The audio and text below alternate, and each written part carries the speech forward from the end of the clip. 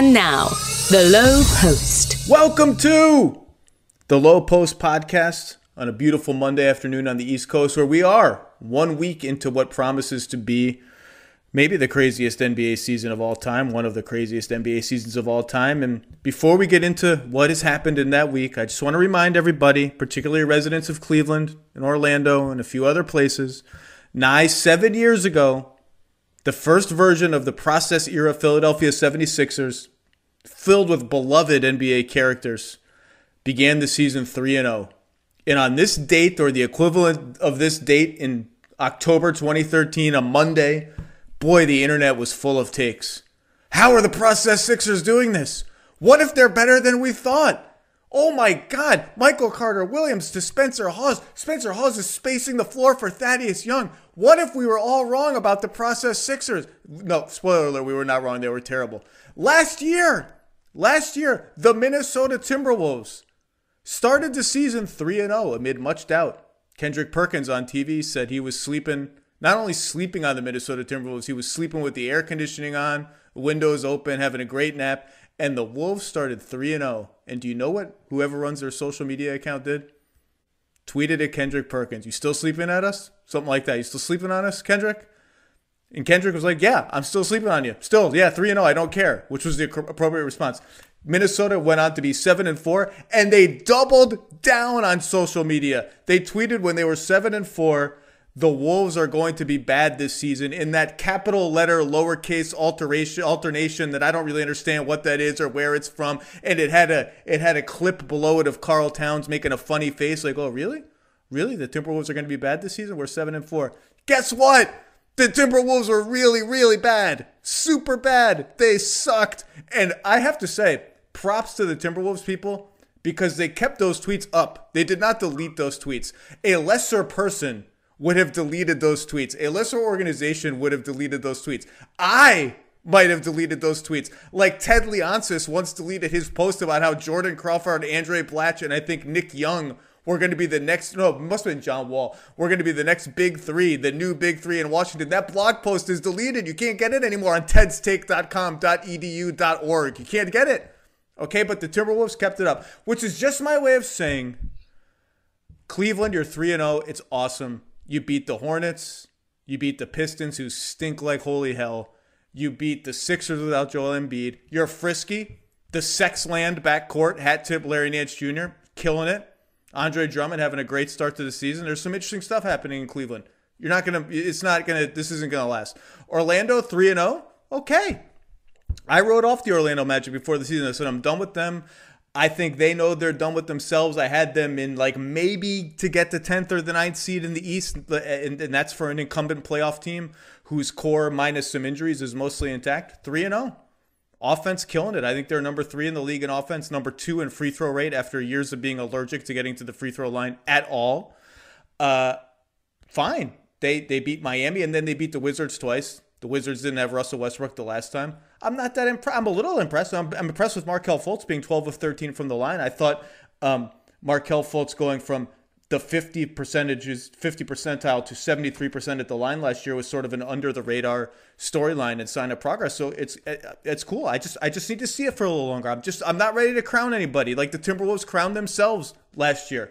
But you can learn some stuff through 3 or 4 games, or you can think you can learn some stuff from 3 or 4 games. And so to digest the whirlwind of the first week of the NBA season, where all I do is just sit down and mainline basketball right into my veins for many, many hours a day.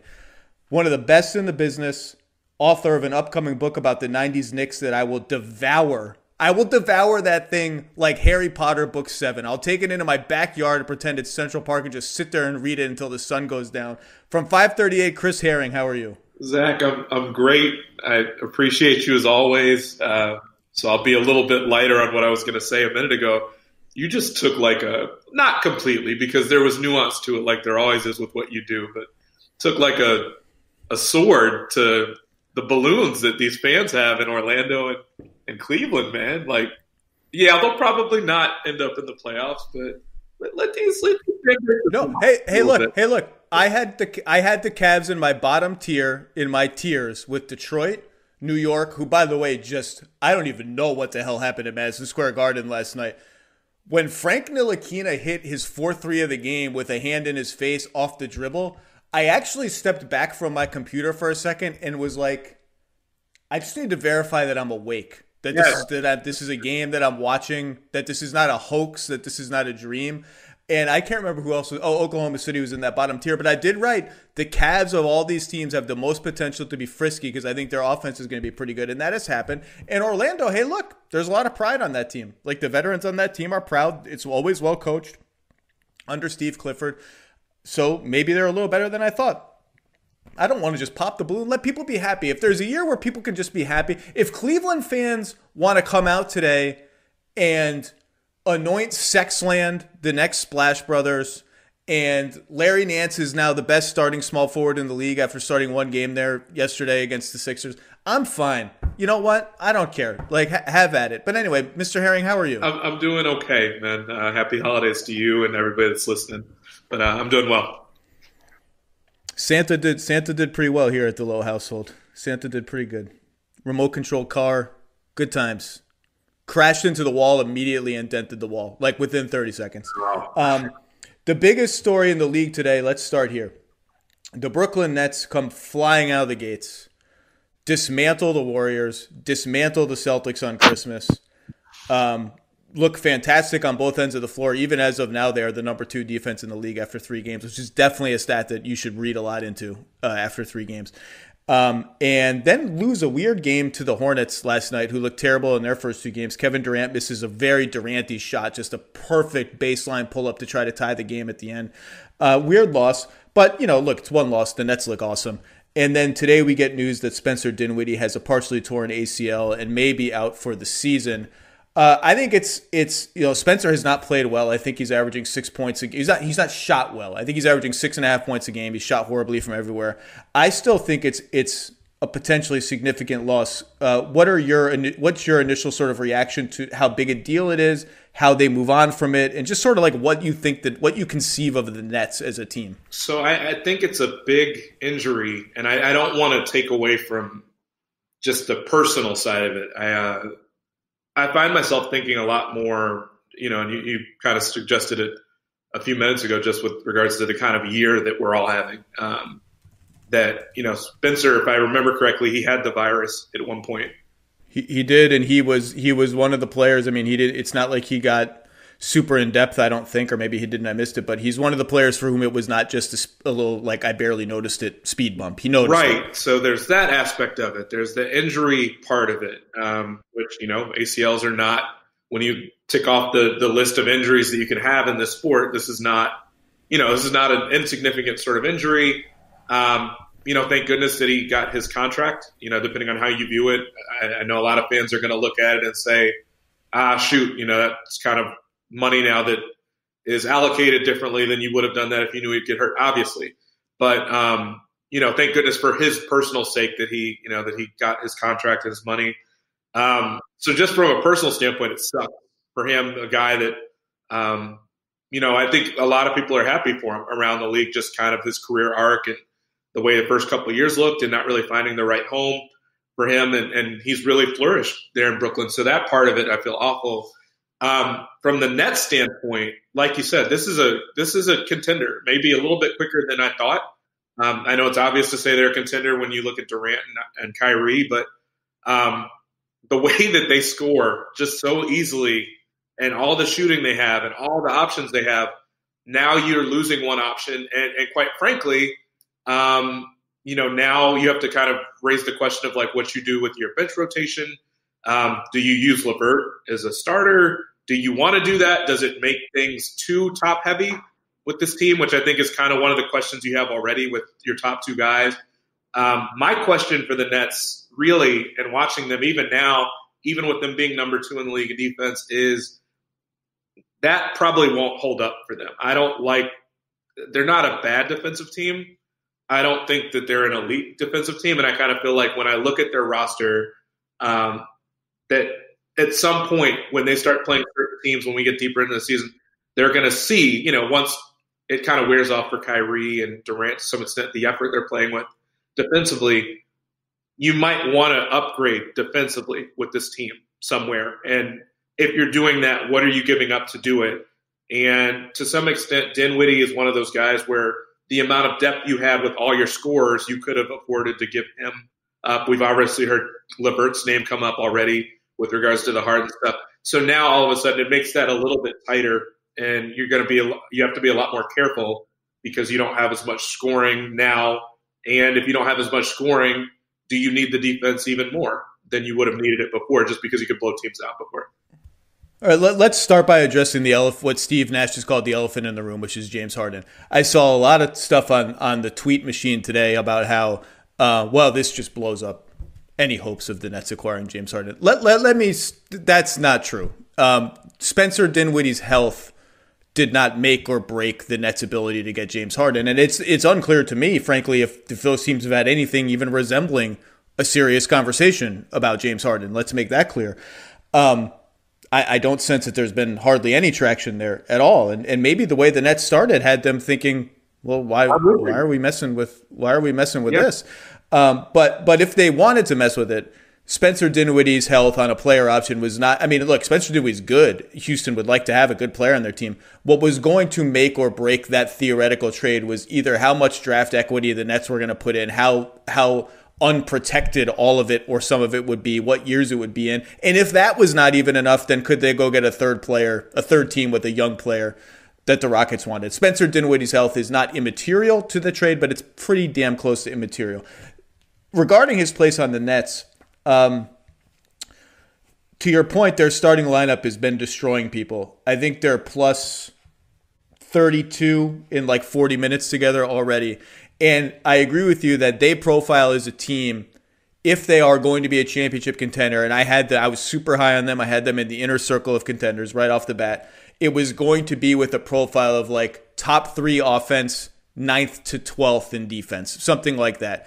And part of their top 3 offense, which they haven't had yet but looks fine to me, is I think there was real power for this team in having 3 really good ball handlers on the floor at the same time. And that in the starting lineup, that's Kyrie, KD, and Dinwiddie. And Dinwiddie may look almost superfluous as a third ball handler and not a great spot-up shooter. But one thing I think the Nets leaned into, and it was clear very early, was we are going to play fast because we have a lot of guys who can dribble. We have a lot of guys who can bring it up. We have a ton of shooting. Not only that, we're going to play a lot of games where the matchups are super scrambled because we switch a lot on defense. The other team is going to want specific guys on KD and Kyrie because they're that damn good. And if we get a stop, all of that is going to create this swirl of chaos where teams are trying to find the right matchup. And, I'm not supposed to be guarding KD, but KD's next to me. He's a foot taller than me. This is a disaster. I'm whatever. And in that chaos come open three-pointers and dunks if you have enough guys who can shoot and really dribble at a high level. And so that's why Spencer Dinwiddie, although he's averaging he has 20 points in 3 games, and is on the surface superfluous, was not to that lineup.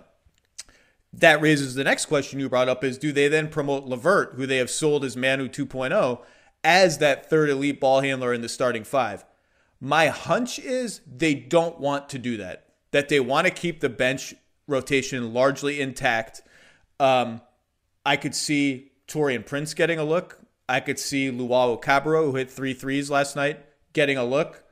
I also could see them looking at that and saying, maybe the simplest option is just we start Karis LeVert and we stagger the minutes so that our bench rotations are similar.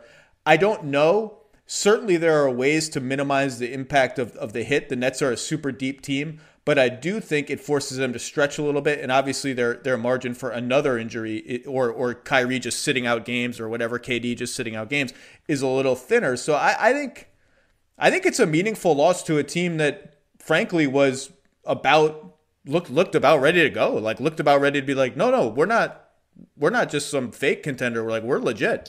Yeah, no, I mean, it's hard not to. It's funny. I feel like the podcast that I did with Windhorse and Kirk Goldsberry recently, we kind of talked in advance about which teams we wanted to discuss beforehand. And I think we picked the Nets and the Sixers. And then both teams lost last night as we were talking. And so it's, trying to figure out how dominant these teams are right off the bat. You might lose one of those first 3 or 4 games, whatever. But we saw enough in those first 2 from the Nets to know that this is going to be a team that you really have to reckon with as far as all the options they've got on offense. And this changes that just from the standpoint of who all's available, who all can you play together, and just the comfortability that I think Nash had developed. We're not going to stagger these guys, at least early on. And now I think that becomes much more of a realistic sort of thing, especially if you decide that you want to play LeVert with that starting 5, because I think that is going to be the biggest adjustment here. If you move LeVert into that first 5, there are moments where LeVert comes down and nobody touches the ball on offense for 3 plays but him and that bench group. And so just by definition of him being that ball dominant within that group, if you're going to move him into the starting lineup, like that whole second unit becomes totally different if you move him out of that. And so just by definition, I feel like you might have to move Kyrie or Durant into that group and then, maybe have them switch off at times. Yeah, their second most played lineup behind the starters is the bench mob of LeVert, Shamet, Prince, Green, and Jared Allen. And Prince is a guy, boy, I'm getting tired of waiting on Taurean Prince, and I wonder if the Nets are getting tired of waiting on Taurean Prince. He's 1 of 11 from the floor in 3 games. He has 1 basket in 3 games, and he's still so deep in his own head in terms of the player he thinks he can be, the player the Nets need him to be, when he should shoot, when he should drive, when he should pass. And I do think he's just got to, there's a good, useful player in there that he's just got to work his way out of whatever mental funk and uncertainty he's in. And the only way he's going to do that is by playing. And there's part of me that wonders, as underwhelming as he has been now in a year and a half or whatever with the Nets or whatever it is now, I wonder if even starting him just for the sake of trying to light a fire under his ass might be or just clarify his role or whatever it is might help. But it would become even tougher to thrive in a situation. I don't know if it makes it easier or tougher. Like you said, it would be a weird move because it both is a confidence boost, maybe, I don't know, depending on kind of the way he thinks, but also throws him into a situation where the shots probably become a little bit fewer for him too if you throw him into a lineup with Kyrie and Durant. But yeah, you're absolutely right. And I think there's more pressure now on you. You have to hit shots when you're in lineups with those guys because they're going to be throwing everything they have at 2 guys in a lineup or at LeVert when you're in a lineup like that. And you've got other guys that can shoot on that team. And so if you can't, it doesn't really bode well for your ability to stay in the lineup every night. Yeah. Look, I really like the Nets. I think Steve Nash has them playing the right way. They're number 1 in the percentage of their possessions that come in transition, according to Cleaning the Glass. They're about 10th in pace, so they're not running all the time, but they're running when they get a chance. They're playing Durant at center. They're playing. They came out looking like a team that knew what they were and how they could play. And I do think this sets them back as almost replaceable is too strong, but Dinwiddie doesn't seem that significant on this team. In the long run, I do think if they have good health up and down the rest of the roster and one guy pops off that bench that hasn't popped yet, maybe it's TLC, maybe Bruce Brown emerges, maybe Shamet starts to make shots. I mean, no one else is making threes on their team outside the 2 stars.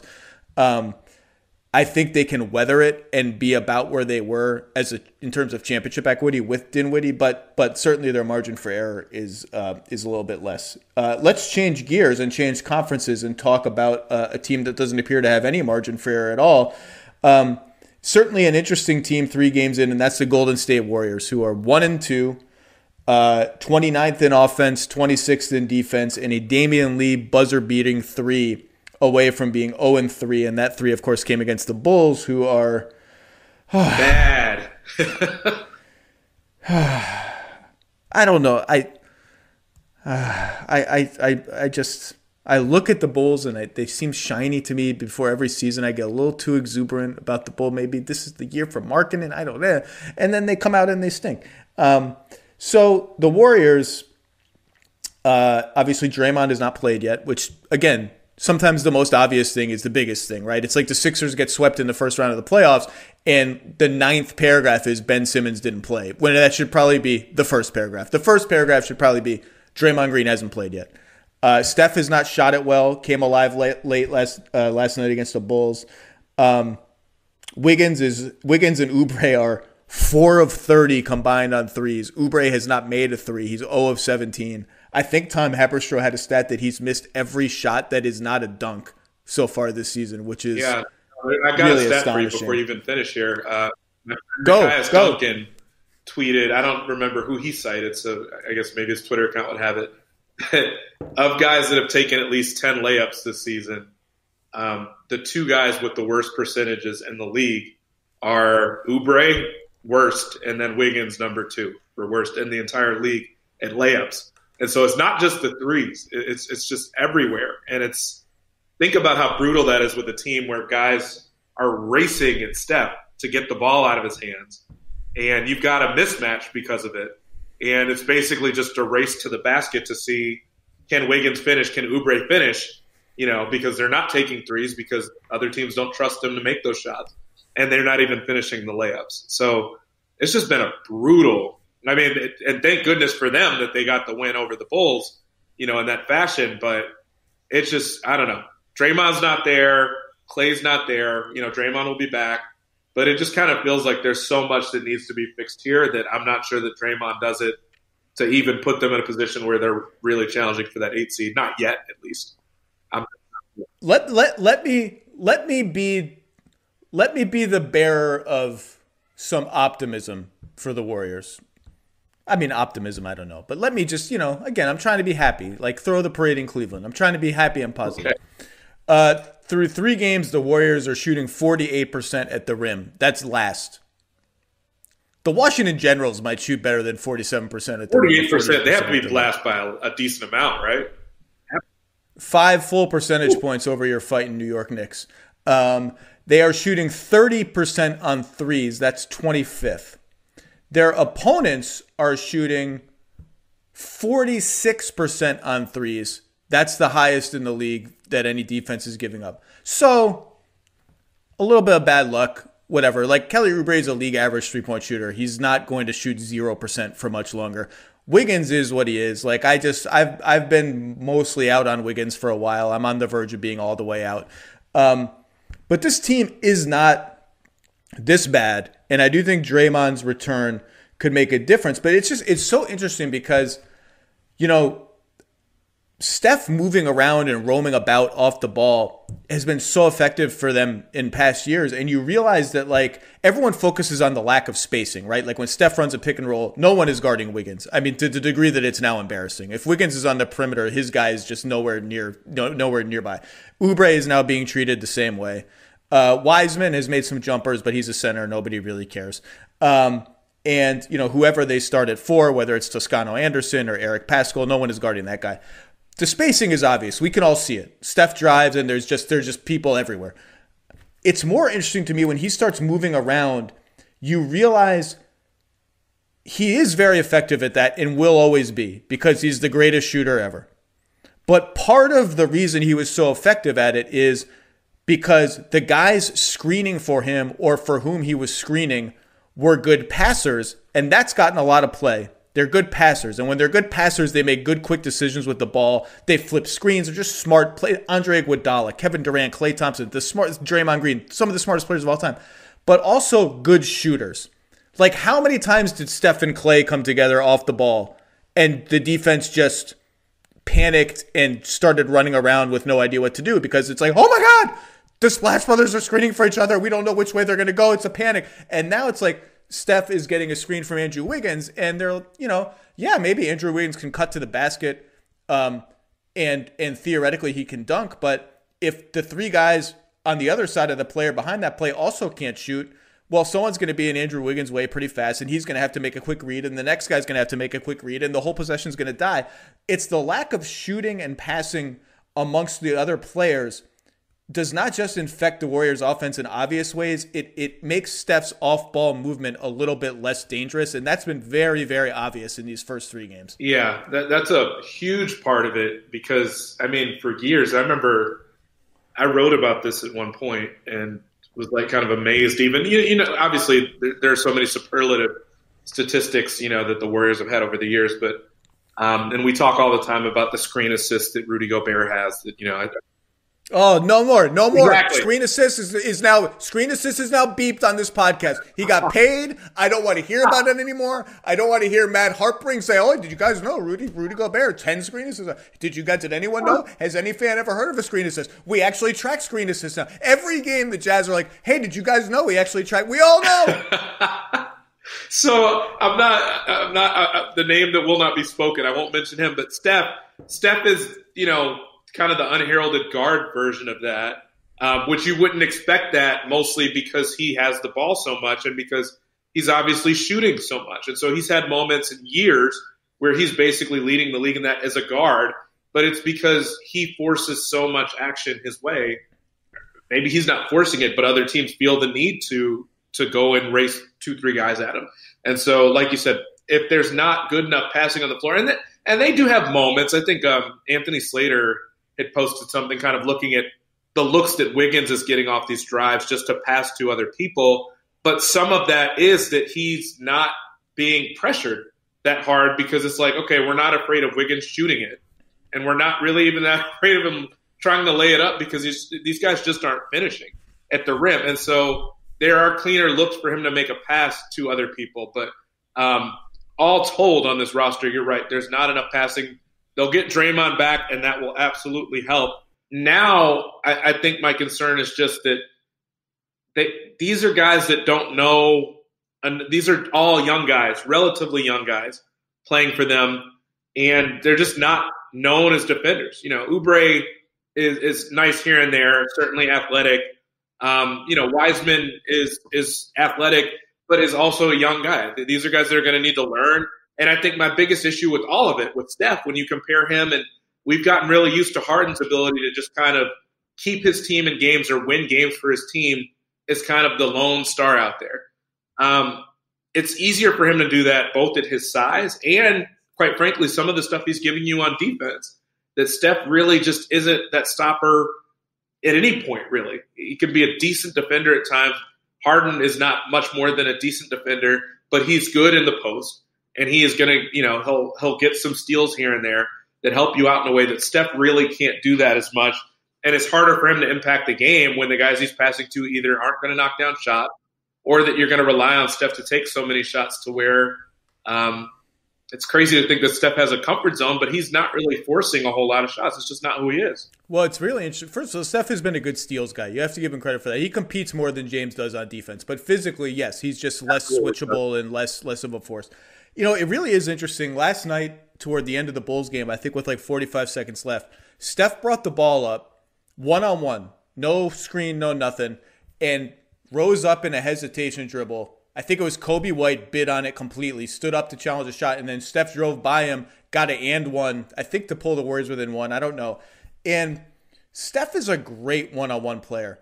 I actually like, once in a while, you will see the Warriors call a play for Steph to catch the ball in like the triple threat position, 18, 19, 20 feet from the rim. 2-point range on the wing. 2-point range, not 3-point range.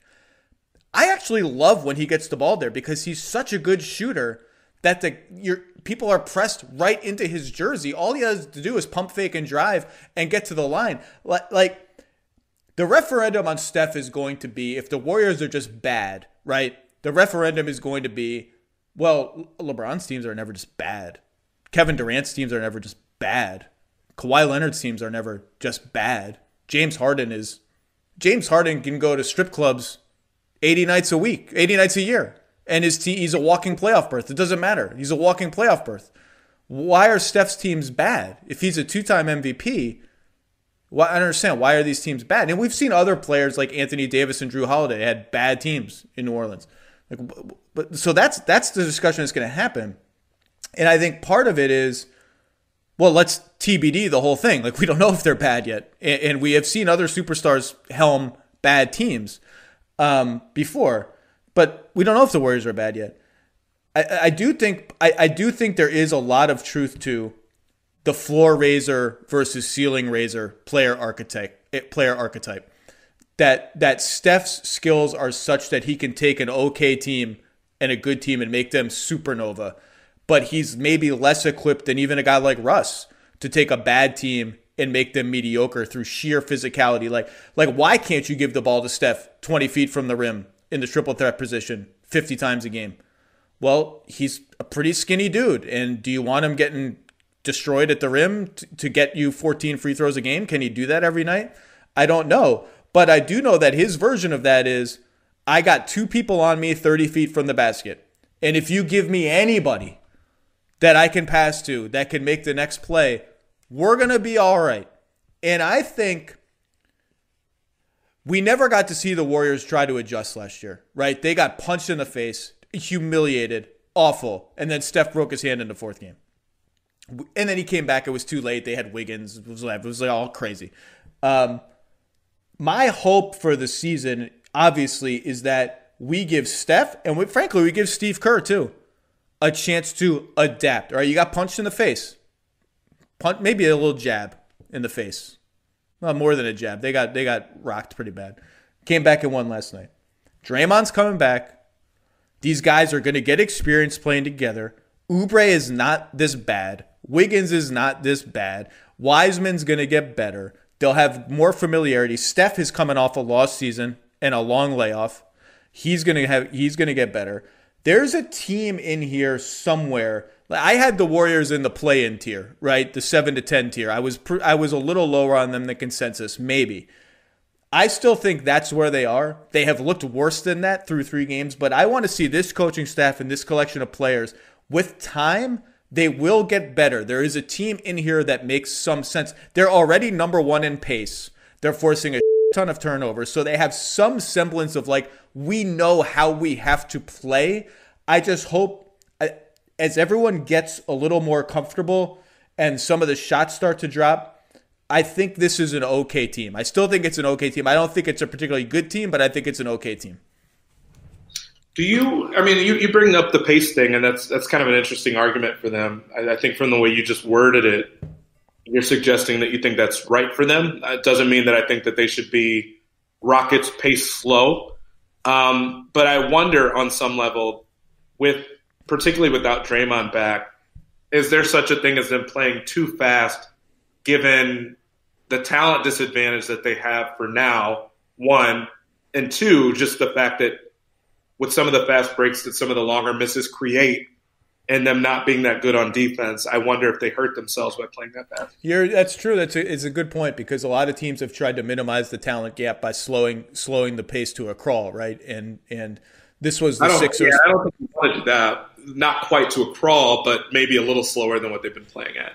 Well, and this was the Sixers process thing, right, where they played the fastest pace in the league, and smart people like Tom Haberstroh were like, part of the reason they might be doing this is the more possessions there are in a game, the more time and opportunities there are for the fact that they stink to really sort of shine through and they'll lose. I guess I get your point. I just think with their athletes and their lack of shooting, I do think they're built to play pretty fast, so it's worth trying. But that's an interesting counter. I just hope they get a chance to sort of evolve as the season goes on. Let's talk about a team that is 3-0, and based on their prior track record, I think deserves a little love for being 3-0. And for, I don't know, the 7th consecutive year, it appears that I am guilty of underestimating the Indiana Pacers, who came back to beat the Celtics, or held on, I guess, to beat the Celtics last night. Jason Tatum, what are these, like down 1, we're just going to ISO for a 30-footer? That's the shot? What? Yeah. He did that in the playoffs too, one game, I think, or maybe in the bubble. There was definitely another Tatum shot like that in the bubble, wasn't there?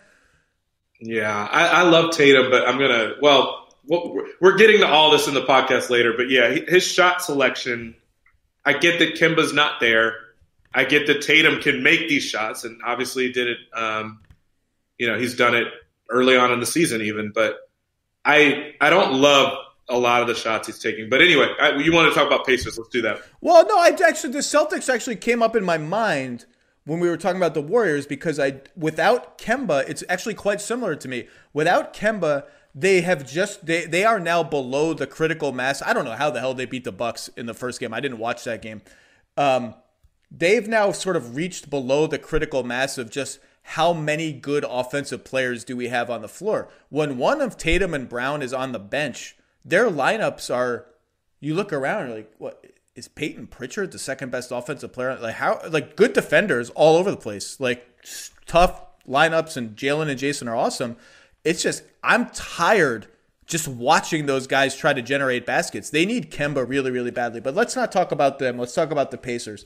Now, again, they've beaten Boston, the Knicks, and the Bulls, I think, or the Hornets. I think the Bulls. So let's not go bananas here.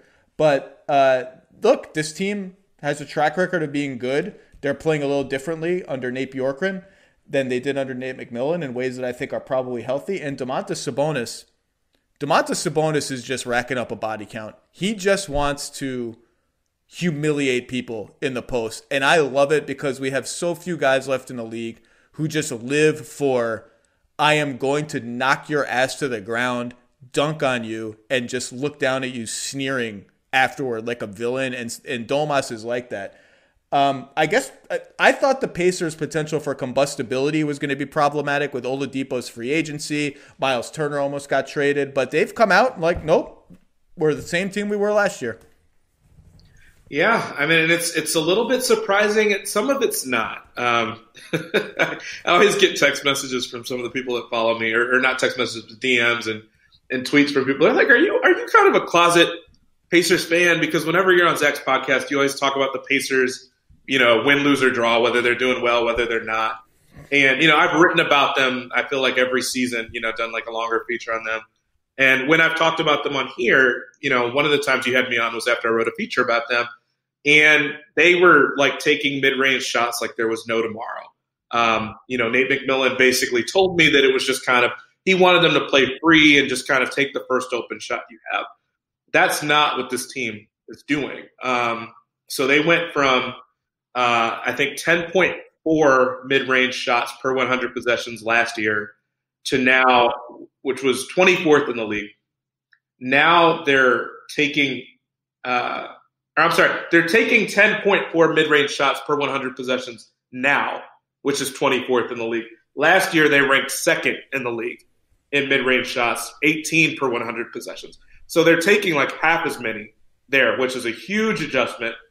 The other thing I think that's really relevant here, like you said, they haven't played really, really strong competition yet. Maybe, the Celtics. But this is a team that by far had the most continuity from last year to this year. Except for Oladipo basically not playing all of last year. I think their starting five, which so far this season is plus, I have it somewhere, but it's plus a lot. Plus 30 in 27 minutes. I think their starting five only played like 85 minutes together last season.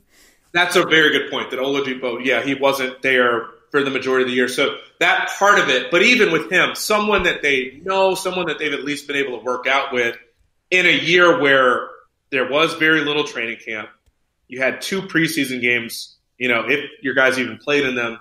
And so it makes me think that some of these teams that are really even the Rockets to some extent too, where guys that are kind of commandeering the offense, or a group that has already played together that knows each other a little bit, that you're maybe going to have a little bit more success. That said, the Pacers have still looked so impressive. Miles Turner had 8 blocks in the game against the Knicks to open the season. He's averaging almost 6 blocks a game so far. They've been really fun. They don't even have Jeremy Lamb yet. I'm enjoying this, and who knows whether it'll be anything more than what we're seeing right now, but I'm really enjoying it. And Turner's interesting because he knows they almost traded him for Hayward. Yeah. I am very, I think it's pretty obvious he's probably not happy with his role in the offense as Sabonis has ascended to becoming both the star and the hub of how they play. He's a spot-up shooter for the most part, and no player with his level of talent and ambition is going to be psyched about that. He has not let it affect his play. In fact, he's bought in so completely on defense. He just gets better and better every year. And the continuity to me shines through mostly on the bench, where they're rolling out a bench unit that played together last year. And, Sabonis is the hub of that with McDermott and Aaron Holiday and TJ McConnell, TJ McConnell, he almost gets a steal in the backcourt every game. It's just a fun. Someone had a tweet the other day that said, had to do a double take because I'm like, I'm the king of weird ass statistics, and I don't even know if this one was a real one. And I feel horrible because I can't remember the name of whoever tweeted it. It was that TJ McConnell, since they've been tracking these statistics, that he now has the most backcourt steals in NBA history. Which that's like amazing because TJ McConnell's not old or anything. But I feel like they've probably been tracking that. They've probably been tracking that stat for like 10 years. And so whatever. They probably start tracking it TJ McConnell's rookie year, but it tells you how sneaky the dude is. I used to always be amazed when Pablo Prigioni would do that for the Knicks, but same sort of player, just pesky, undersized guy that, that's the way he's going to get steals a lot of times. You got to respect those guys.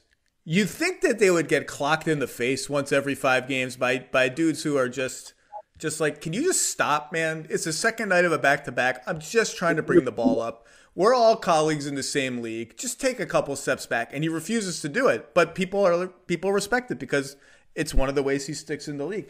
Interestingly about the Pacers, they still are not shooting any threes. They are third to the bottom, I think, in the percentage of shots that are threes, which was the bugaboo under Nate McMillan, right? Is that they don't take a lot of threes. They're an antiquated offense. They still don't take a lot of threes. What they've done is take all those mid-range shots and take them to the basket. 48% of their shots through 3 games have come at the basket, which is so gargantuan that it's beyond unsustainable. It's ridiculous. But Brogdon is coming out for the second straight season like a house on fire. Sabonis is dunking everything into oblivion, and they're really just attacking the basket, playing at a fast pace, which is un-Pacers-like in previous years.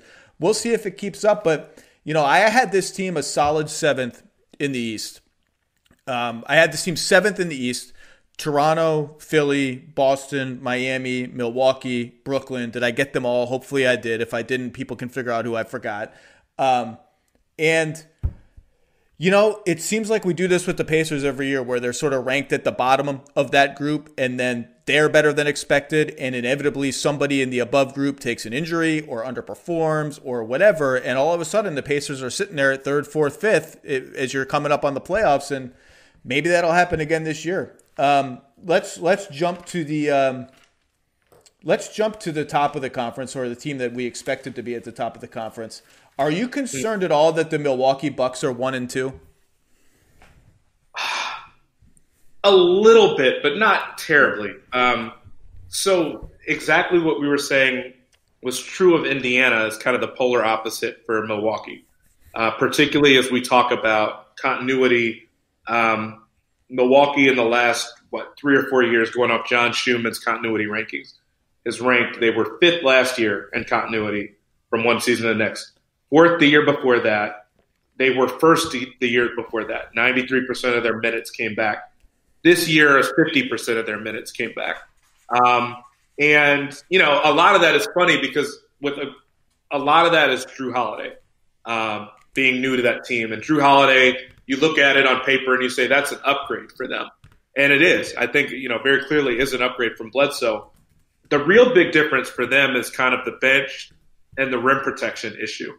How much do you trust Bobby Portis to kind of step in essentially as your second string backline guy?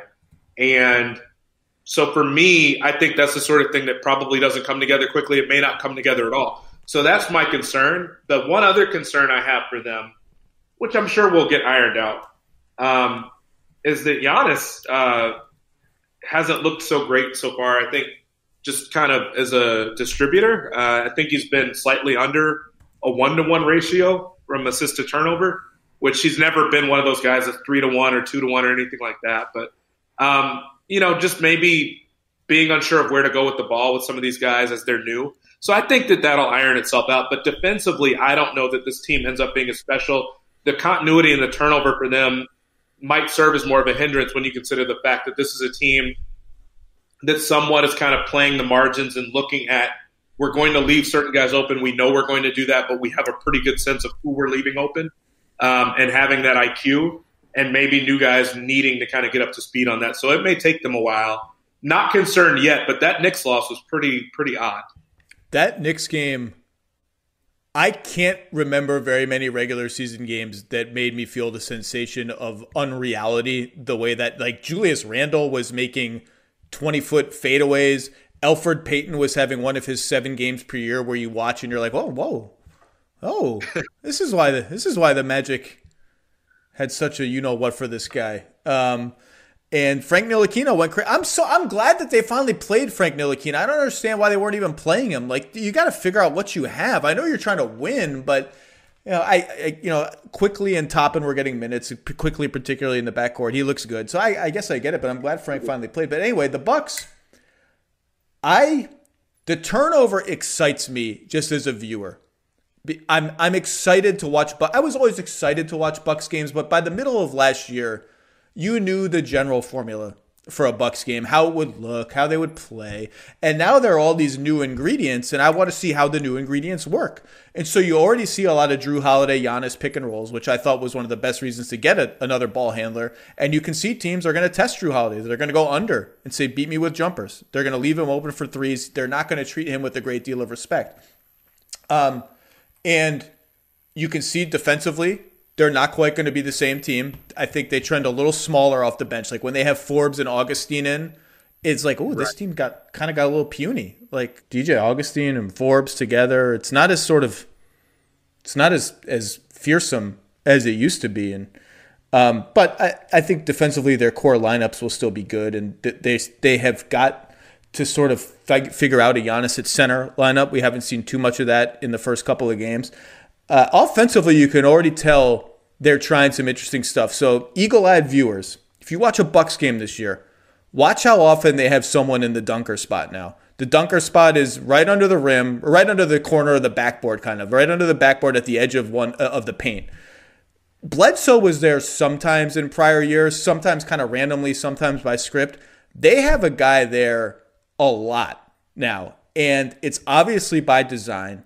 I can only guess at what the reason for that is, because on the surface you would think, well, putting a guy in the dunker spot, even Middleton is there sometimes. Putting a guy in the dunker spot, well, all that does is clog up driving lanes for him. Like, why are they voluntarily clogging up the paint? That seems weird. I wonder if they think mechanically it makes it harder for defenses to build a wall in some ways for Giannis. And are they going to build up from the baseline to do that? Or if it gives him an easier drop-off pass somewhere. I'm not convinced it's a thing that's really going to work or change their life as a half-court offense, but it is interesting. But their offense has been crazy good so far. Their offense hasn't been the problem. Their defense has not been very good, but that's mostly because of random shooting. I think the Bucks are about what I expected. The regular season is going to be more of a development for them more of a development thing than it has been in the past couple of years. I think that's healthy. I think they needed that.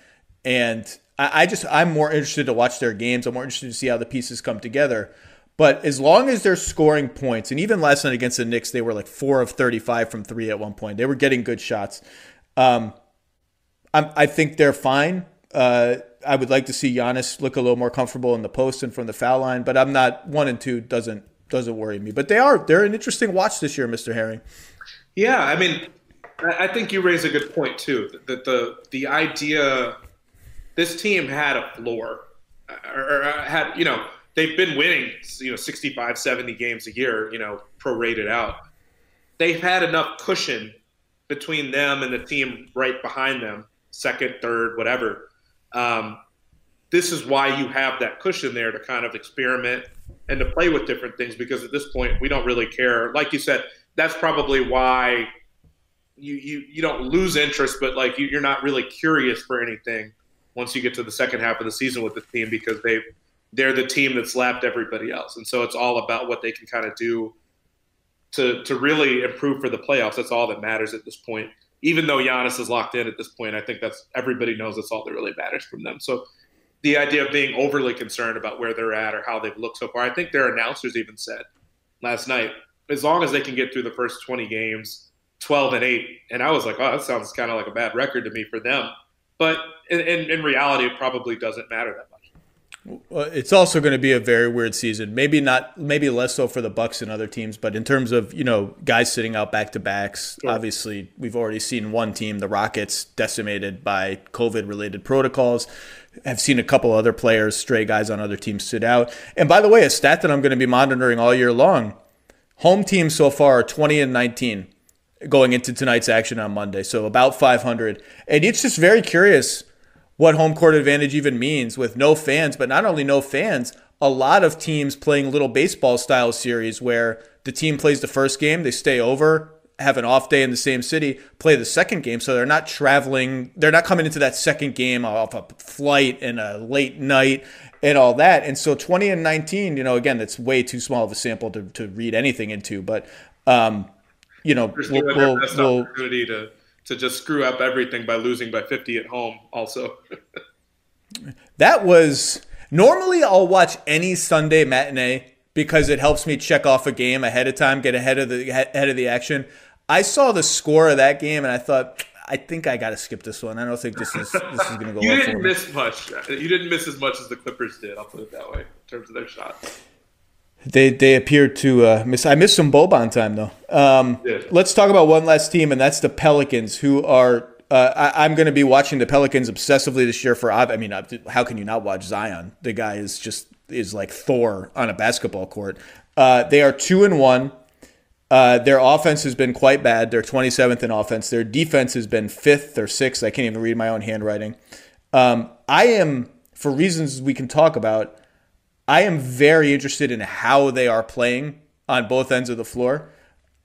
Again, they're 2-1. They just beat the Spurs last night. But boy, are the Spurs fun. I severely underestimated the Spurs fun factor. I like the Spurs. And it's so funny because I had to look back at some notes I took from last year or the year before.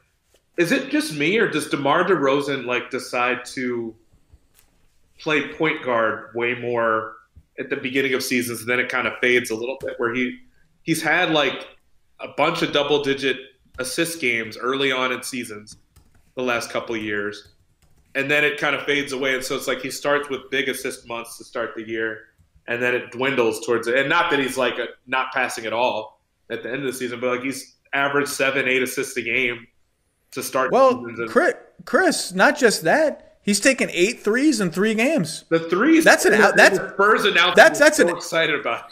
I love it. That's an outburst. That's an outburst for DeMar DeRozan. He took 35 all last season. He's already taken 8, and he goes through these stretches again where it was oh my God, DeMar has decided to shoot threes, and then a week later it'll be nope, DeMar's not shooting threes. But the Spurs are super fun. Keldon Johnson has been one of my 10 favorite players in the league to watch so far this year. He just is jumping through. I mean, he doesn't care if it's Aaron Baines or whoever. He's just jumping right through those dudes at the rim. But the Pelicans beat them last night. They're 2-1. People had questions about their depth after their top 7 guys, who I think are interesting to very good. What has struck you about New Orleans through 3 games? Their Freaky Friday ass sort of,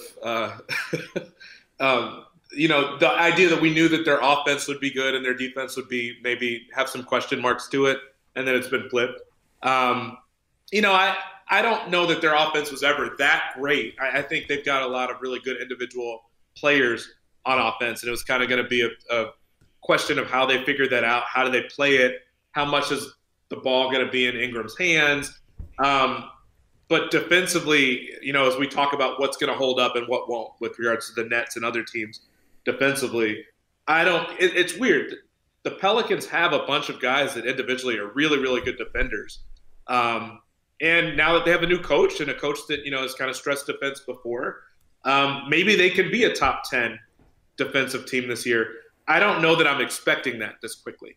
And so that's what I'm looking at right now is just kind of how much can that hold up? Because, this team's not going to be 27th in offense when all is said and done.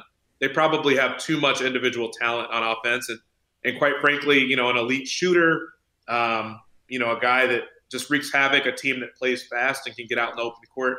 But if they can finish anywhere near the top 10 defensively, and even if they're top half defensively, I think it bodes really well for their chances of making the playoffs, despite the fact that I think they're kind of one of those fringe teams. The way they're playing defense is super interesting to me. So Stan Van has done what Stan Van does, which is all the low-hanging fruit that's just sitting there, pluck, pluck, pluck, pluck, pluck. Second lowest foul rate in the league through 3 games. Now, again, any stat right now is so dependent on who you've played because the sample size is so small. but second lowest foul rate, number 1 defensive rebounding rate, suggests to me that Stan has said, hey, we're getting the fundamentals right. We're not going to be second and first probably the whole season, but we're not going to be 25th and 20th. We're plucking those fruit. We're eating them up. We're gobbling them up. We're plucking them. And some of that is, I think, sustainable. The interesting thing to me is they are allowing the most threes in the league at a rate even higher than I think Toronto allowed last year. And if you watch, again, it's only 3 games. If you watch them, both Stan and Jeff, the Van Gundys, on this podcast have talked a lot about the Bucks defense in the last 3 or 4 years.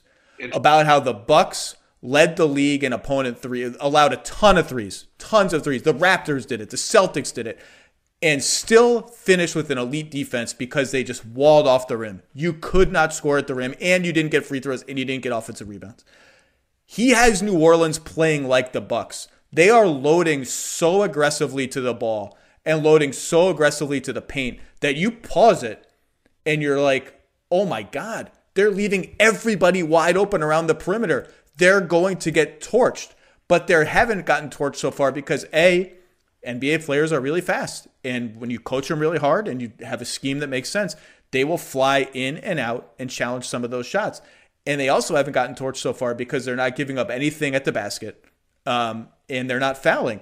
And so all of that talk from the Van Gundys about the Bucks and how interesting the Bucks were, he seems to have imported that philosophy to the Pelicans.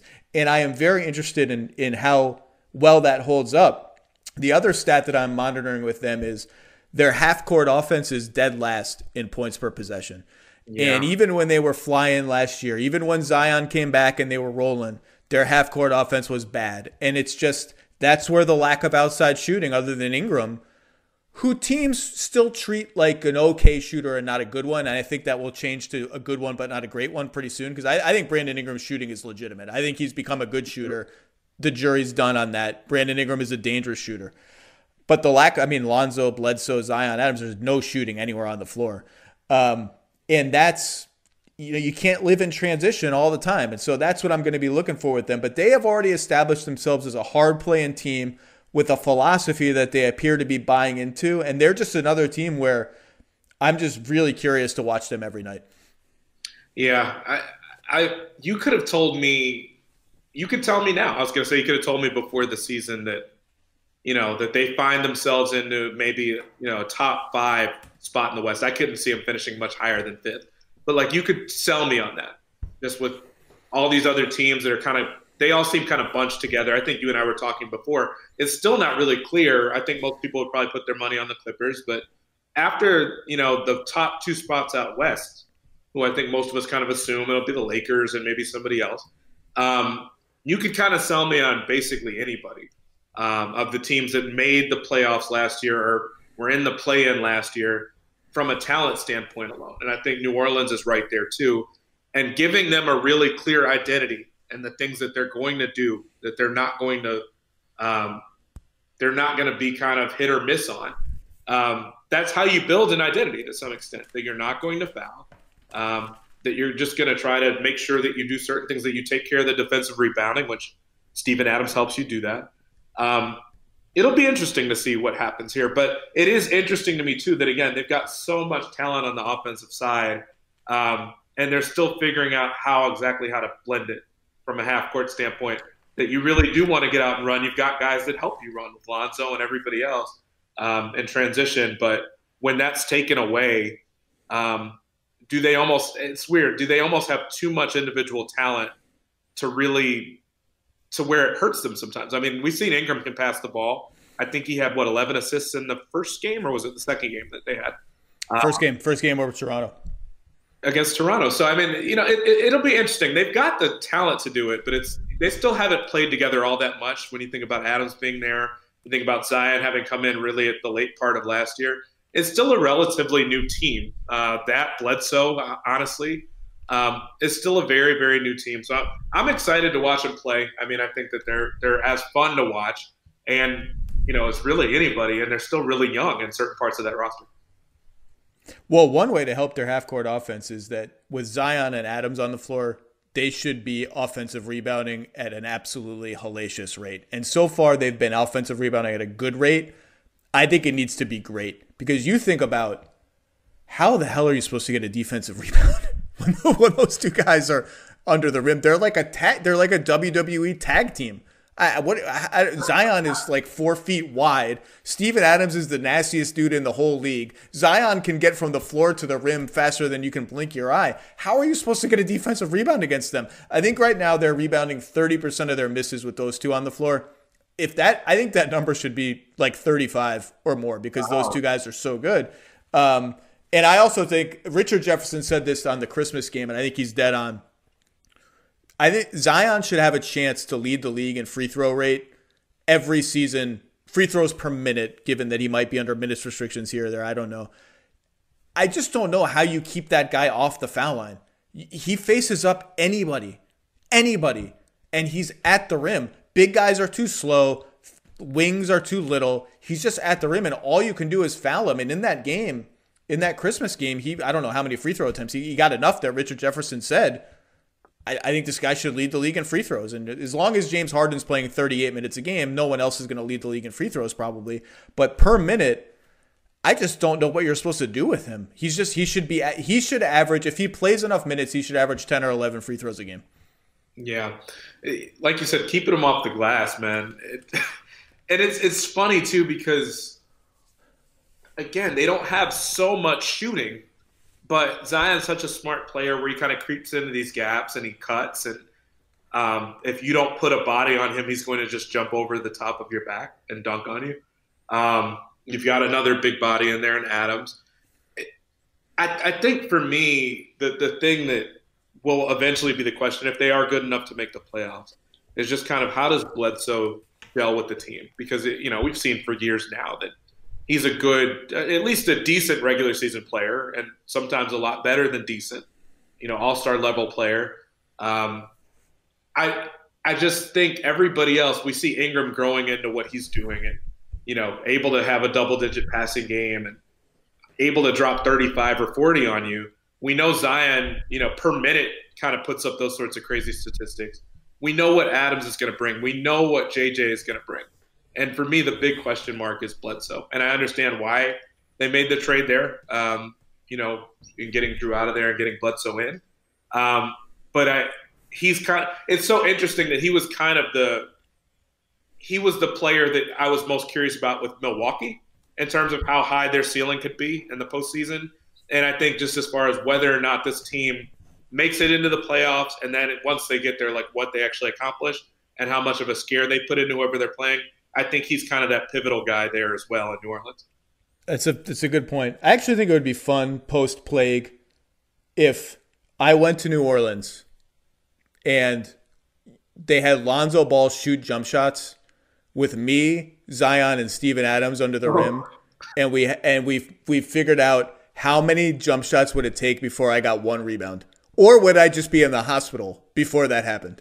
I think I really would like. I bet if Zion hit me, I mean, forget Adams. Adams is going to elbow me in the face. Donating your body to science, Zach. Why do you want this experience? Adams is going to elbow me, and he's got all the dirty tricks. If Zion just full forced boxed me out, one of my ribs might break. I don't know what would happen, but I want to see if he missed 100 times. Would I get one rebound? Would it have to be one of the crazy ones that flies all the way to half court and I just run and get it? I don't know. I have no concept of how long it would take me to get one rebound. Would you pay to watch that? Would you pay 1 cent to watch that? No, but I'll be happy to take over your podcast when you're on medical leave after that process. All right. All right, Chris Herring, we bounced around a lot of the interesting teams. We'll do this again soon as teams get more W's under their belt. You can read Chris's work at 538. The book on the Knicks is going to come out not very soon, but soon-ish in the scheme of things. I look forward to it. Mr. Herring, thank you again for your time.